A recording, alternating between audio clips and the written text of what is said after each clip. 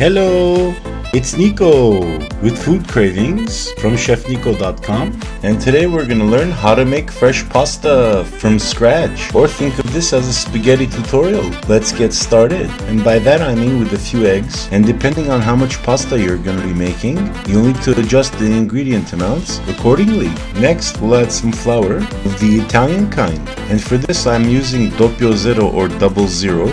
What that means is it's more of a fine ground because it's been milled twice. To this we'll add some water, and here's a pro tip: the more humid it is, the less water you need to add, and vice versa of course. If it's dry, you add more.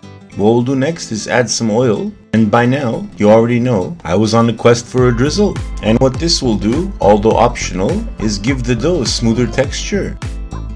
What we'll do next is place the paddle attachment down and add in the salt in order to enhance the flavor, of course. Next, we'll lock in the mixer in place and give it a whirl.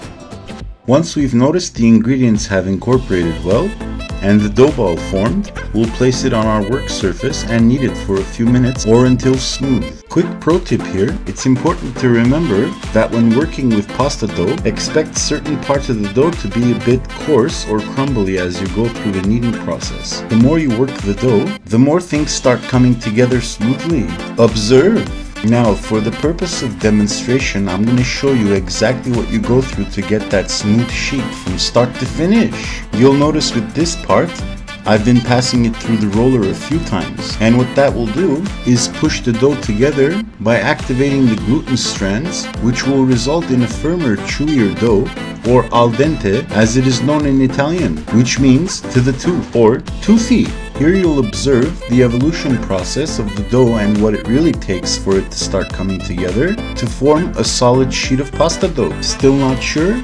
Well, it's a two-step process. Time, of course. Time and repetition. Repetition until we are satisfied with the end result, the perfect pasta. No wonder they call this a labor of love. Maybe this will make for a very sexy Valentine's Day recipe. I mean, who wouldn't love a bowl of fresh pasta that's made by hand, with love, from their sweetheart, that not only tastes great, but looks perfect too? Before we move on to cutting the pasta, here's another quick pro tip. You may want to take a quick second to smash that like button and subscribe to my channel for more upcoming recipes that are quick, simple, and easy to make. Now back to the recipe. Once the pasta sheets are to your desired thickness, what you'll do next is select which cutter you'll be using to shape the pasta. This time I made spaghetti. Who knows? Maybe next time I'll show you how to make spaghetti amatriciana or fettuccine alfredo. But if you've watched my recipe for spaghetti carbonara, you'll notice I used fresh pasta for that, which I made by hand.